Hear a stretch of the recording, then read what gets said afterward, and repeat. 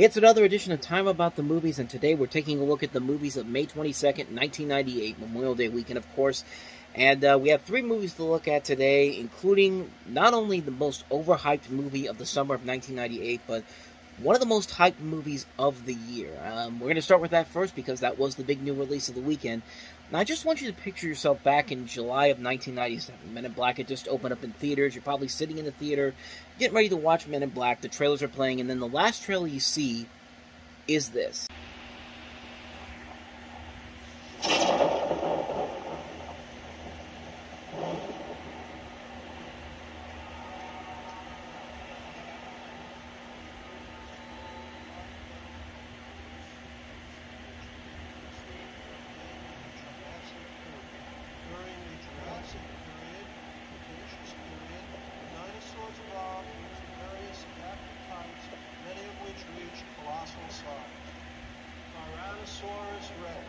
About 70 million years ago. Its long skull was equipped with powerful jaws in which were set sharp, heavily serrated teeth. Weighing more than 4 metric tons, averaging 19 feet in height. This creature was believed to be one of the largest predators who ever lived on our planet.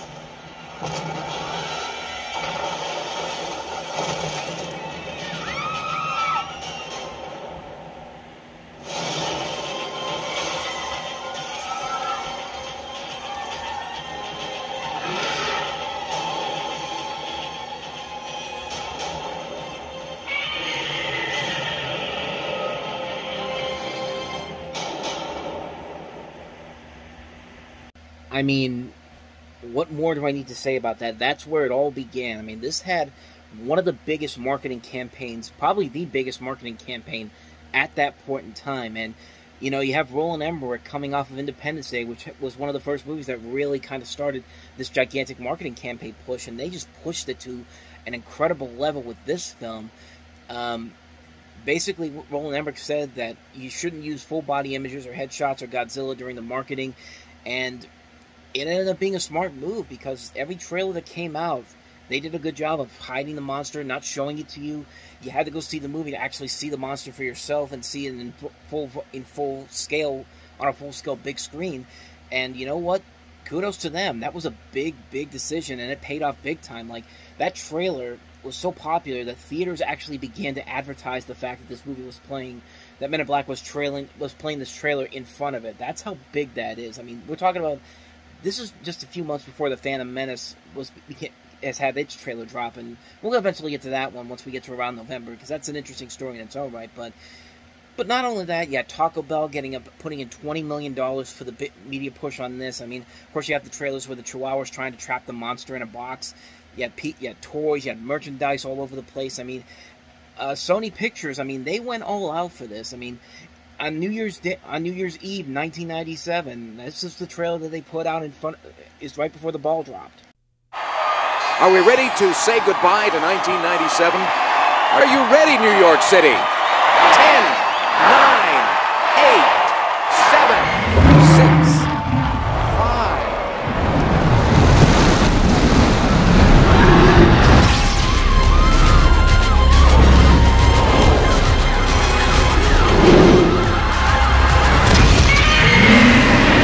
(1998), the year of Godzilla. Yeah, spoiler alert, 1998 really was not the year of Godzilla, which unfortunately brings me to, let's talk about the movie itself, because as much as I can say that the marketing campaign for this movie was brilliant, the marketing campaign for Independence Day was also brilliant as well, and look at what happened with that movie. That movie did not live up to the marketing, at least in my opinion it didn't. I mean, I know it made a ton of money, but yeah, at least that movie gave people something, that gave people what they wanted to see, and maybe it didn't affect everybody, but most people liked Independence Day.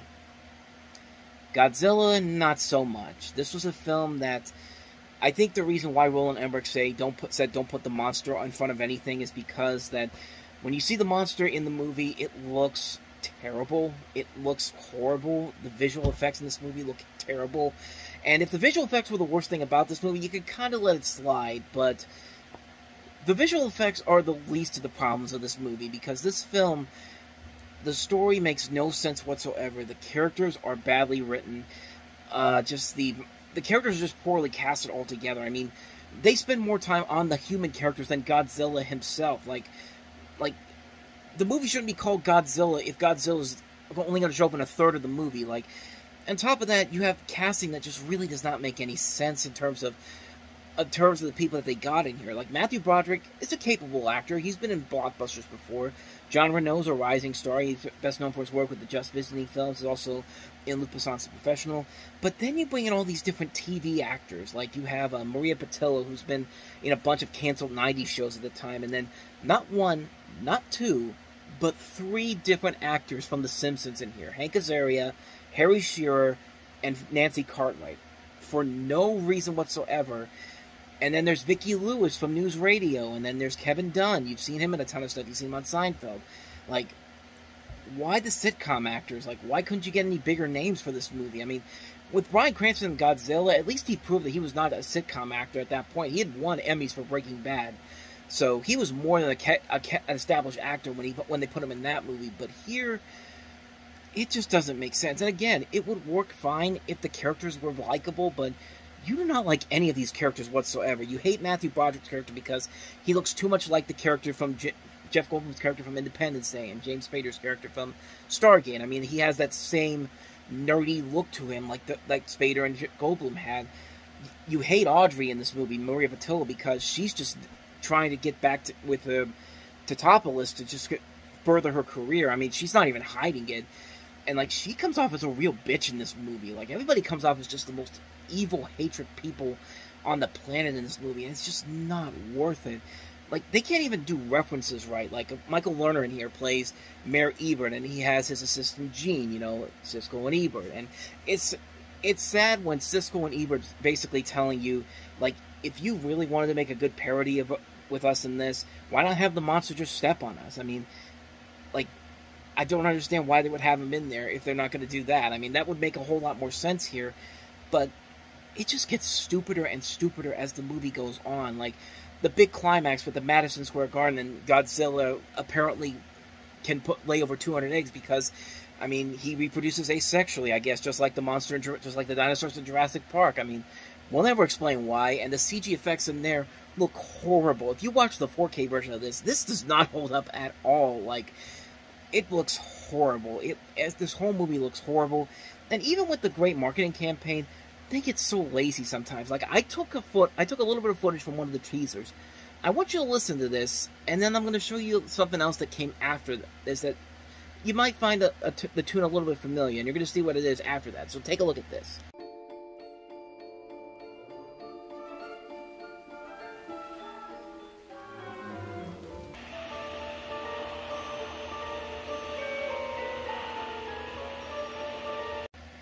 Because when I think of Godzilla, I think Home Alone, and, like, they didn't even try to hide it. Like, they're literally not even trying to hide the fact that they are taking the first few notes of the Home Alone theme. I mean, it's like that clip Vanilla Ice did when he was talking about the differences between his song Ice Ice Baby and Under Pressure, and, like, it's like they implied that to this thinking here. Like, if we change the notes around here, it'll be completely different, and nope. People are still going to figure it out that that's the same notes as Home Alone, and yeah, but yeah, there's nothing good about this movie. I mean, it's a bad movie. Like, everybody in this movie is so stupid. Everybody in this movie is so there's movie stupid and there's just stupid, and these people are just so stupid. Like, when Godzilla attacks New York City, there are people who don't even realize that he's there. Like, there's a scene where a guy's in a truck, and he's listening to headphones. Like, I don't care how good your music is right now. If you don't feel the ground shaking, is this a giant monster is coming down the city? Like, something is wrong with you, man. Like you're either deaf or, as I try to move up here, but you're either deaf or you're just really obnoxious to what's going on here. And it happens way too many times with the people in this movie. Like if you hear a giant monster coming into the city, Like, you should be able to hear the vibrations early on, but everybody in town, it's too little too late whenever they see it for the first time. It's just like, the stupidity levels of this movie get so ridiculous. And you know what? Godzilla is not even the worst thing to destroy the city. The military is, because the military just keeps destroying buildings and just keeps destroying everything. And Godzilla's probably just sitting in the background going, "Wow, I don't even need to do anything. Keep it up, guys. Keep it up. Like, why am I even here?" It's like, why are you even here? Like, like I said, Godzilla's design looks terrible, and the movements are just so ridiculously bad. It's a mess. It's a mess on so many levels. This was supposed to be a huge new cash grab for Sony. They had sequels planned for this. They had a TV series that came out that same year, which coincidentally, the TV show actually turned out to be a lot better than this movie ever turned out to be. I mean, it wasn't a great show compared to Men in Black, but at least it was something better than what this movie was trying to offer.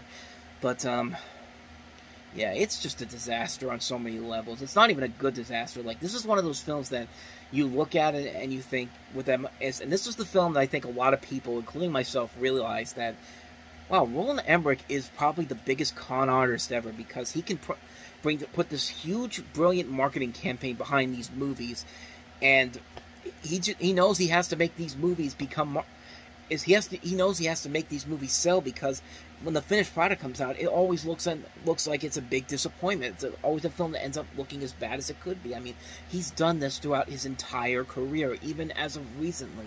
I mean, Independence Day Resurgence had a decent marketing campaign to it, but who wants to see an Independence Day sequel 20 years later? And it's like he did this with The Day After Tomorrow, and The Day After Tomorrow is probably his best movie, in my opinion. It's basically Independence Day again, but there's more moments in there that I enjoy compared to a lot of his other movies. Like 10,000 BC had a great marketing campaign. So did 2012. So did White House Down. So did Midway.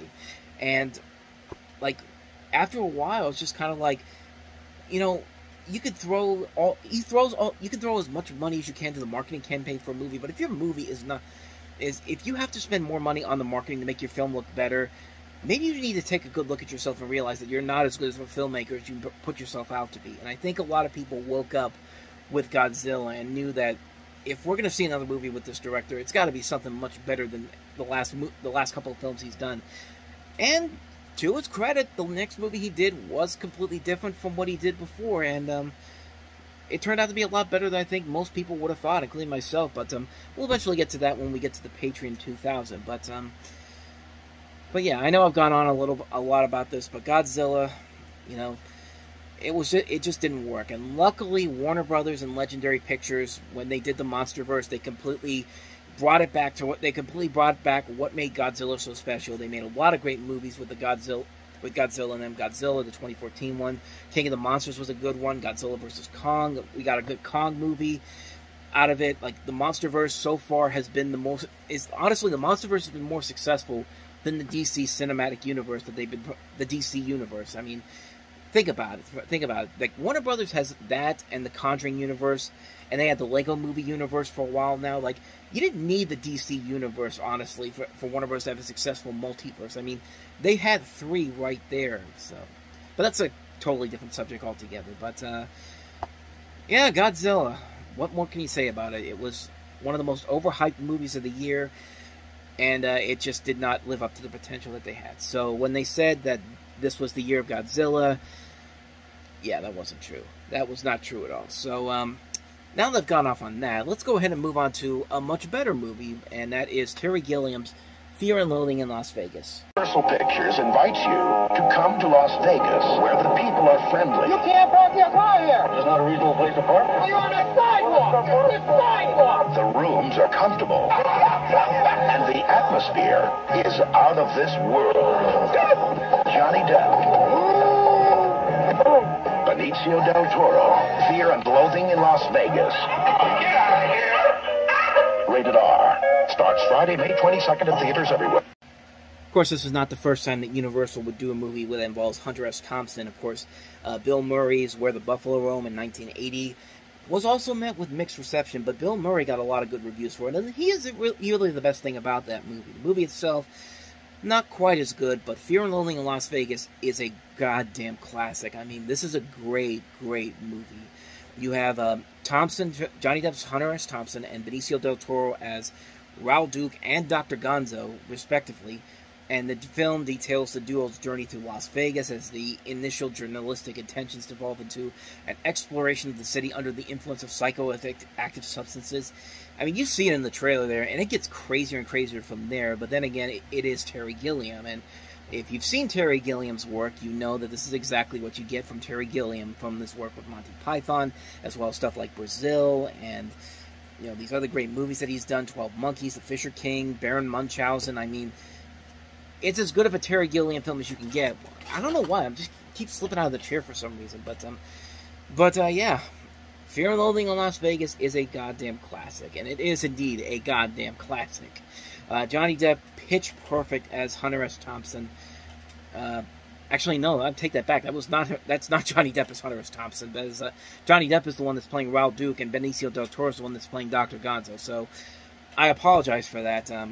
My head's all over the place right now, but no, Johnny Depp as Raul Duke is really well done. It is a really good performance from him. It's probably my second favorite performance of his, behind Ed Wood. I mean, this is such a great role for him.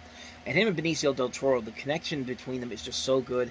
And Johnny Depp just has so many quotable lines in there. It's hard not to talk in the same dialect that he's using here. Like, it's like the scenes where when he goes to the hotel and the patron is there. It's just like, what's the score here? And she just turns into a lizard. It's just like, woo! like that's just good fun stuff there. And not only do you have great performances from Depp and del Toro, you have Tobey Maguire, Christina Ricci, Ellen Barkin, Gary Busey, Cameron Diaz, Katherine Hellman, Michael Jeter, Craig Bierko, Lyle Lovett, Flea, a lot of cameos in here, Debbie Reynolds, Christopher Maloney, Harry Dean Stanton, Penn Jillette, even Hunter S. Thompson himself shows up in this movie. Like, the cast of this movie is just top notch, and the movie is just so much fun. It's so hilarious. It's so well done. It's so over the top. I don't know what else to say about it. I love this movie to many ends. It's a great movie. If you have not seen Fear and Loathing in Las Vegas, seek this movie out. You will not be disappointed by it. And Mr. Thompson, I apologize for getting your characters wrong here, but your book inspired a really damn good movie, and I appreciated that. Good job, Terry Gilliam. Good job, Johnny Depp. But with that said, let's go ahead and move on to the last film here. Let's move on to a movie that has several of the same people that were in Fear and Loathing in Las Vegas, and that is The Opposite of Sex. I don't have a heart of gold, and I don't grow one later. Everything was going great until she showed up. I knew you were trouble. Where's the money? God, she's the human tabloid. Well, that can't be good for the baby. Not only that, she's going to smoke a cigarette after.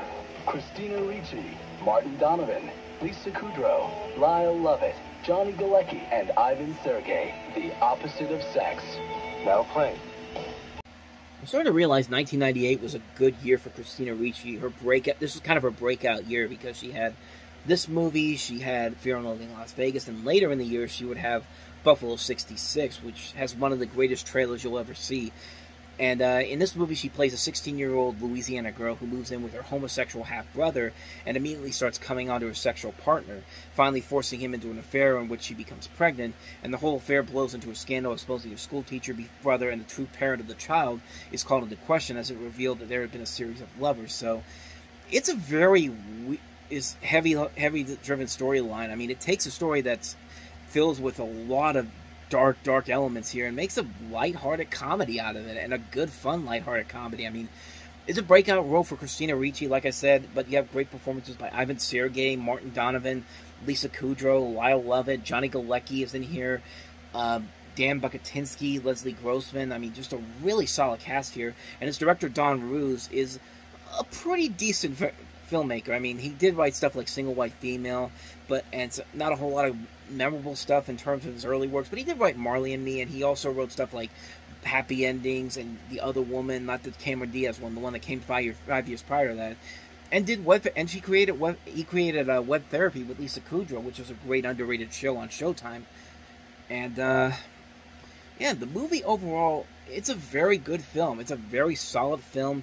that really the strongest thing about the movie is Christina Ricci, who I think really is the best thing about the movie. I mean, like I said, this was her breakout year, and this is one of those films that just makes you realize that, okay, she's not just Wednesday Addams, she's not just that girl from Casper. I mean, this is an actress that is really damn good, and she's really going to become one of those great actresses that we're going to be watching over the next couple of years. And while not quite as where we expected it to be, but she still is a pretty damn good actress even after all these years, and I really do like her in this movie a lot. The movie overall is great. Definitely check it out if you haven't seen it. The Opposite of Sex, really good movie.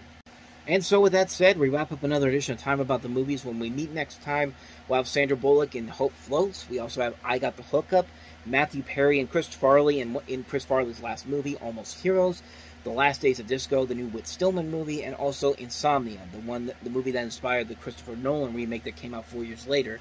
So 5 movies to look at next time around. We'll delve into all of those next time. But until then, thank you very much for watching, and if you want to see more videos like this, please hit the playlist on the next page, check out the previous episode, and also don't forget to hit the like and subscribe button if you want to see more videos like this on this channel. So, with that said, I am off. I will see you guys next time, and until then, as always, take care.